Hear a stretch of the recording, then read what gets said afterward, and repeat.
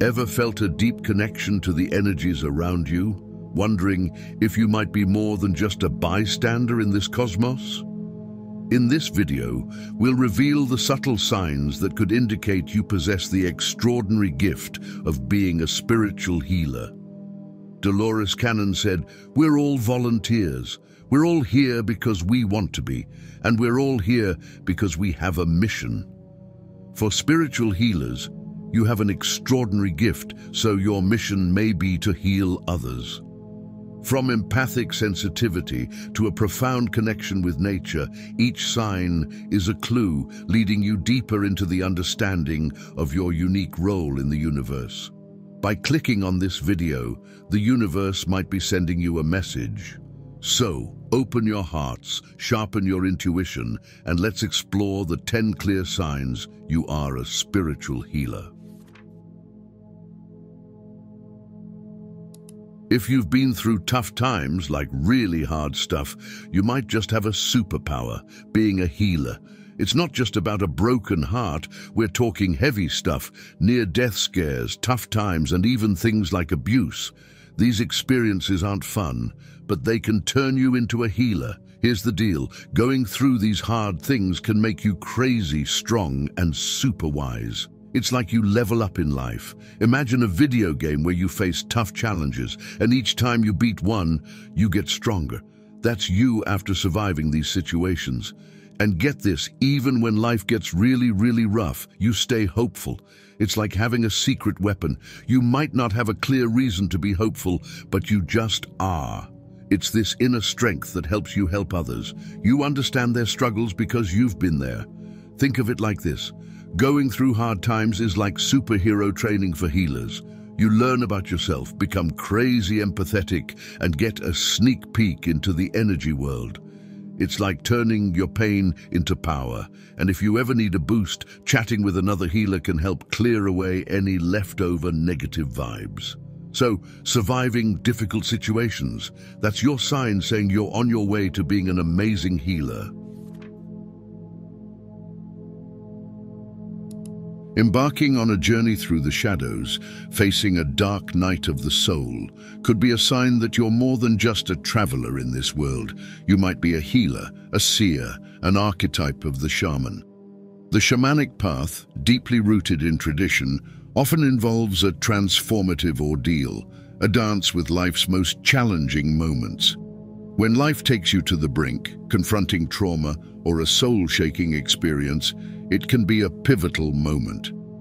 The shamanic archetype recognizes that those who have walked through the abyss return with more than scars. They carry a profound shift in perspective. Trauma, in its harrowing grip, can momentarily disconnect us from the body, opening the door to unseen energies and realms. It's as if the boundaries of the self become more permeable, making one sensitive to the subtle energies that weave through existence. Near-death experiences, too, can be a bridge to the spirit realm, expanding perception upon the return to life. So, if you've weathered the storm of a dark night of the soul and emerged with heightened sensitivity and a broader understanding of life, you might embody the essence of a shaman. In the tapestry of healers and seers, your unique journey becomes a guiding light for others navigating their own shadows.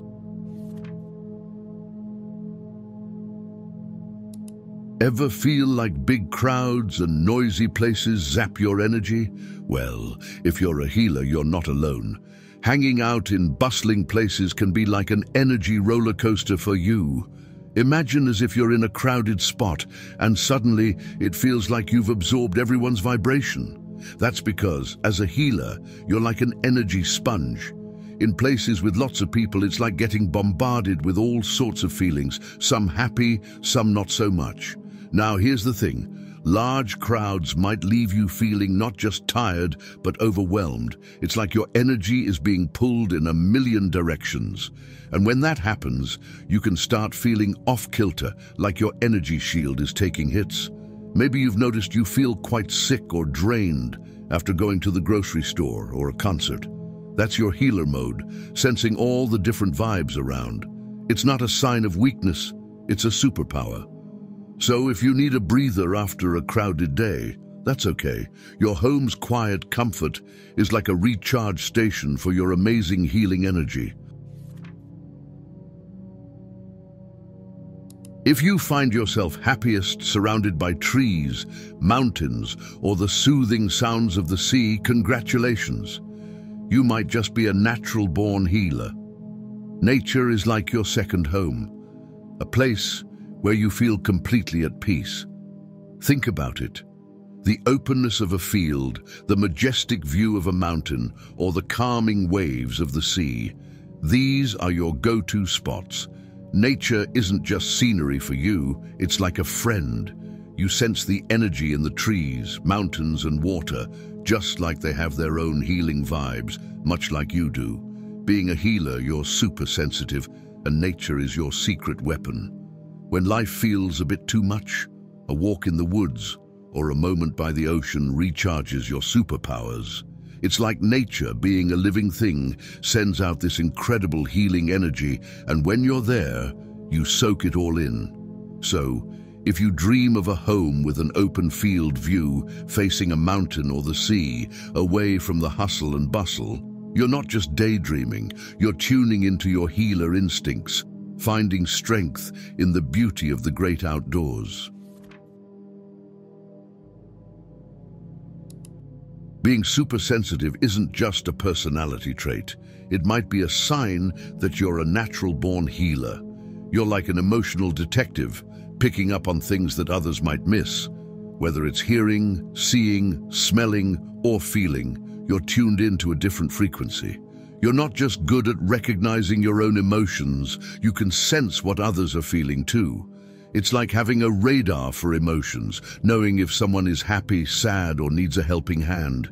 You're the one who can say, "I'm here for you until you're strong enough," or "You'll be okay, you're stronger than you know," because you can see the strength in others. In the world of healing, they call this being an empath. It's not just about feeling your own feelings. You're like a sponge for other people's emotions and even their physical struggles.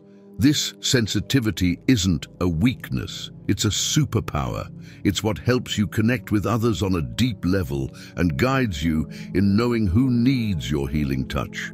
So if you find yourself feeling a lot and understanding even more, you might just be on the healer's path. Being a healer means your positivity isn't just a mood lifter, it's a transformative force. Everyone around you senses it, even in tough times. The air changes when you're present. You're like a beacon of light that brightens even the gloomiest room. Your energy has a magical touch. After being with you, people feel lighter, shedding the weight of their troubles.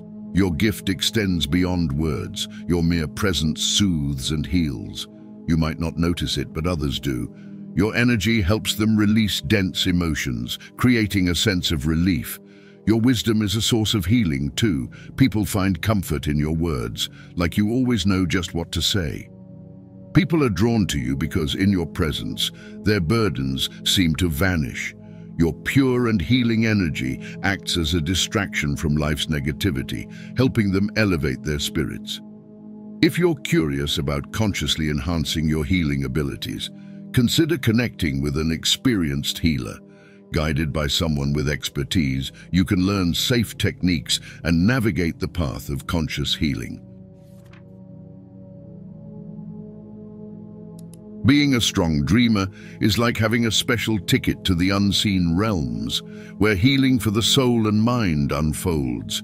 Dreams act as a portal, taking you on nightly adventures in the astral planes around our planet.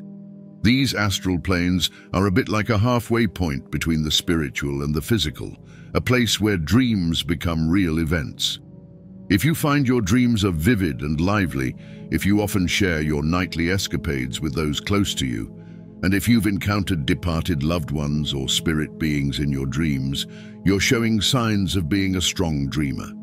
Maybe you've even received messages in your dreams that guided you in waking life, or your dreams have offered glimpses into the future. Being a strong dreamer isn't just about a good night's sleep, it's a connection to the spirit realm.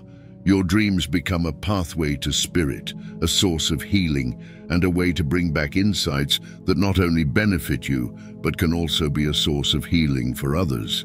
So if your dreams are more than just stories that play out during the night, consider it another sign that you're a natural-born healer. If you can't stand seeing others in pain and you have an undeniable urge to help, you might just be a natural-born healer. This compassionate trait is often found in those with innate healing gifts on a soul level. However, it's crucial to navigate this strong desire to assist others wisely. Sometimes this drive to help can lead to challenges, such as prioritizing others' needs over your own, or falling into patterns of codependency in relationships. Natural-born healers may find themselves in situations where they consistently put their needs aside to aid others in their struggles. It's essential to channel your healing gift appropriately, perhaps in a professional setting where your efforts are recognized.